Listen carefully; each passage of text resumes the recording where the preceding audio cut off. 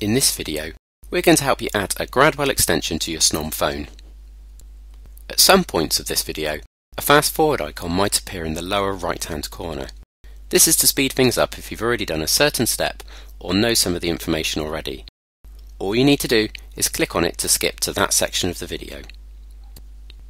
Configuring your snom phone is really simple once you have all the information you need to set up your extension, and only takes a few minutes. We're going to be using your web interface, which we'll access using a web browser on your computer. First things first, you need to get your phone plugged in and set up. If you've already done it, hit the fast forward buttons that have just appeared on the screen now. If you haven't done this already, simply plug in the Ethernet cable that came with your phone into a spare port on the back of your router. If you're using a switch, plug it into a spare port on that instead.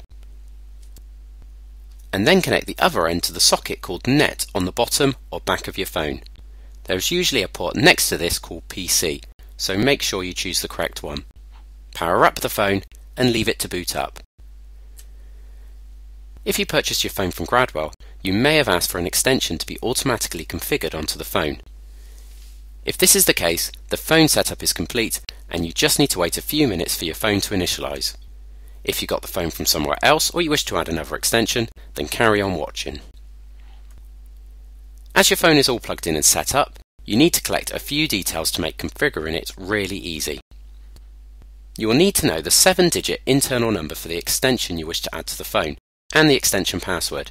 If you know both of these, click the fast forward buttons now. If you don't know these, you can get them from your Gradwell control panel. In your Gradwell control panel, select Extensions from the left-hand menu. This will bring up a full list of extensions on your account. If you don't know the password for the extension you wish to configure, select it from the list and then click Reset Password on the configuration page. Your password will be displayed just the once, so make a note of it now. It's quite long, so you'll probably find it easiest to copy and paste this into a program such as Notepad on your computer. To access the web interface of your phone in your web browser, you will need to know the IP address of it. If you know this, feel free to skip now. The IP address is displayed briefly when your phone is powering up. If your phone is already turned on, you can usually find it with just a few key presses on your phone. The method you use to find the IP address will depend on the phone you have. Some of the popular snom models are shown here. Feel free to pause this video now whilst you find your IP address.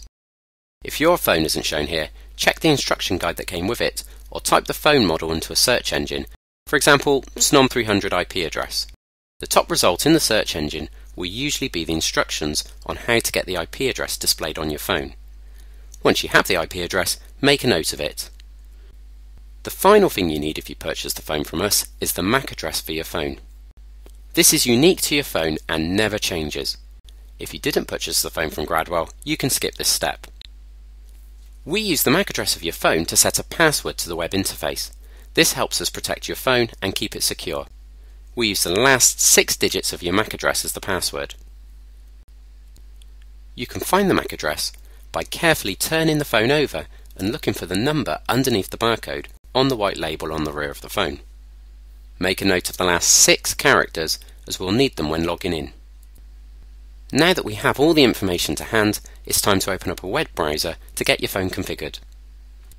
You can use the same web browser that you use for your general internet browsing. Click in the address bar and enter the IP address of your phone. Click enter once you've done this. You'll then get a login prompt. If you purchase the phone from Gradwell, the username will be admin and the password will be the last 6 digits of your phone's MAC address. If you didn't purchase the phone from Gradwell, then the username and password will both be admin. For security reasons, it's very important that you change this to prevent unauthorized access to your phone. Now you're logged in, you can configure your phone. In most cases, you'll want to select Identity 1 from the left-hand menu. However, if you want to add an extra extension alongside one already on the phone, then you can select a different identity to use. We're going to use Identity 1 for this extension. Click into Display Name first. This is your own name for the extension and is also displayed to the person you call when you make an outbound call if their phone supports this feature.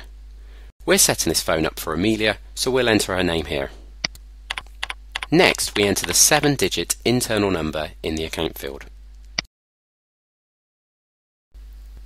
And paste or type the extension password into the password field. In the registrar field, enter sip.gradwell.com. If the IP address that you used to log into the web interface started with 10, 172 or 192, then we need to enter nat.gradwell.com:5082 into the outbound proxy field. In the authentication username field, enter the 7-digit number for the extension again. And if you want to, you can enter text that will be displayed on the phone screen whilst it is idle.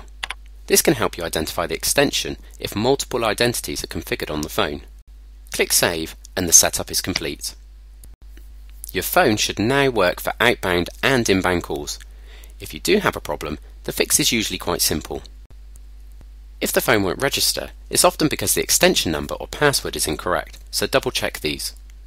You should also ensure that the 7-digit extension number is in both the account and authentication username fields. Entering it in only one of these won't work. And make sure that the registrar field has sip.gradwell.com in it.